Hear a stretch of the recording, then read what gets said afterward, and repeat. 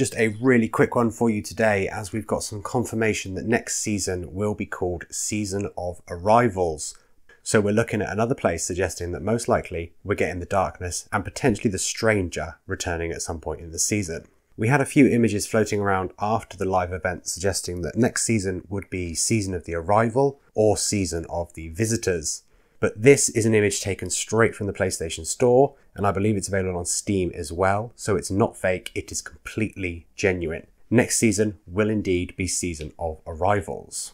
The description of this bundle reads, purchase the Season of Arrivals Silver Bundle and receive the Strange Visitors Legendary Emote with 1000 silver and an additional 700 bonus silver.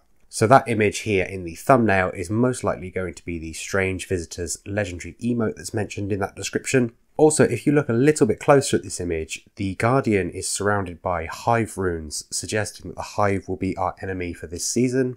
We knew we weren't going to be getting the Veil as enemies until the next expansion, but with the return to Europa looking likely as well, we may see the Frozen Hive making a comeback. That's all I've got for you today. Just wanted to get this confirmation out there. So thanks as ever for watching. Make sure to like and subscribe so you don't miss any future Destiny videos, and I shall see you guys again in the next one.